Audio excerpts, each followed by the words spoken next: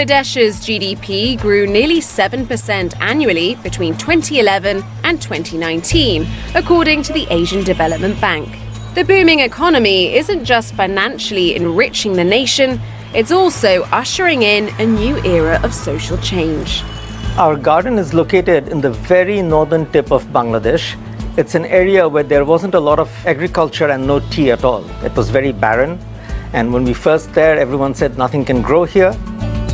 Over the past 2 decades, Kazi Anis Ahmed's family converted the landscape into the Kazi and Kazi Tea Estate, the only USDA-certified organic tea garden in Bangladesh. He credits regenerative and organic agriculture for this transformation. Here, composting replaces chemical pesticides and fertilizers, and biogas helps power the estate. With a lot of soil enrichment, we created the conditions where tea could be planted. It has turned into this tremendous journey of regenerative agriculture, and we have ended up actually creating an entire ecosystem. Today, on these 3,500 acres, 7 different varieties of tea are grown. Ahmed says about a quarter of this tea is exported under a label called Titulia, one of Bangladesh's most well-known international tea brands. But when the company formed in 2000, Ahmed says that the local community was the priority. My father was already doing other business in that area. It used to be one of the poorest districts 20 years ago. And that's why we felt it was important to do something there that would create economic opportunities for the people who live there.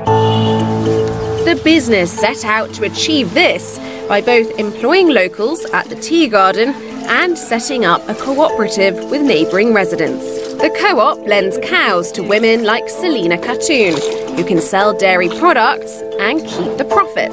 They do this in exchange for giving cow dung back to the garden, which is used to create organic fertilizer. So far, I have taken 8 cows from the co-op.